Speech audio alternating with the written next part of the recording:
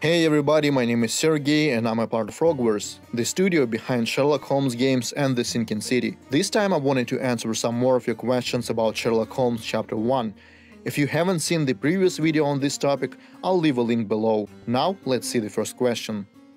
I'm really curious about John. So far we know it's Sherlock's best friend. Can you tell us a bit more about him? What I can tell you is that John met Sherlock in London when they both were 8 and they basically became brothers. They both moved to the island together with Sherlock's family a few years later. John's always been there for Sherlock, especially when his mother died.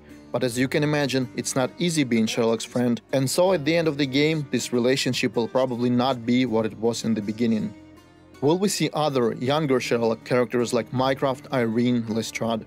Some familiar characters will make an appearance in Chapter 1, but I cannot tell you which ones. There is probably some that you'd expect, and some that you don't. Will there be a Chapter 2 game? Also, is there any planned DLC, paid or free, for extra costumes, new quests, etc.? We do get this question a lot, but we did not name it Chapter 1 because it was supposed to be a series of episodes, but because we wanted to explore the rise or the quote-unquote origin of Sherlock Holmes. We want to tell a very specific story, and we do not have any plans to make a direct sequel to this game, at least at this point. As for the DLC, yeah, probably, both free and paid. I'm interested in the observation aspect. What is that going to look like? In previous games, you could observe a person whilst interviewing them. Oh yeah, you'll still be able to gather some info through the character observation feature, but because Sherlock is so young and he's yet to master his skills, he might misinterpret this info and reach a wrong conclusion. My favorite part was when I did exactly that and chose the wrong one, and then Sherlock proceeded to tell the person what he just learned about them in an utterly arrogant manner, and of course what he was saying was wrong, so the other person was like, what the hell are you even talking about? Will it have heavy combat like The Sinking City, or just mainly detective work like the previous Sherlock Holmes games?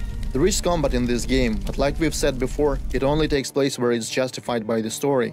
You cannot attack random people on the streets, as we don't think it fits the character, and you're encouraged to take the non-lethal approach. However, if things come to shove, it is possible to shoot and kill an enemy. This will have certain consequences. For instance, it may worsen your relationship with your friend John, but we do not want to take away this option and make you guys feel forced to use only one playstyle.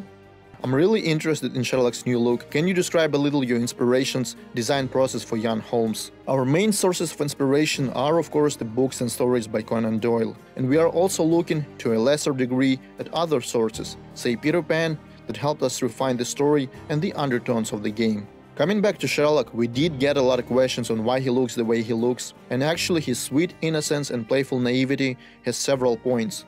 First, we wanted to show how much of a stranger he is to the rest of the island. When people dismiss you because of your looks, it's even more difficult to prove yourself. Second, third and fourth, we'll let you figure out yourself after you've played the game. Oh, and we do have a video that should give you some answers too.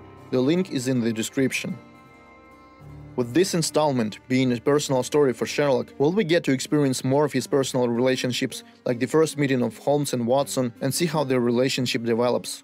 This is absolutely a personal story of Sherlock Holmes, and you will see how his relationships are formed, but probably not the ones you are thinking of. Sherlock's first meeting with Watson is not the point of this game, but at the same time you will see how he grows as a character and how he transforms into the more traditional, instantly recognizable Sherlock. Okay, let's quickly take a look at the last few questions now.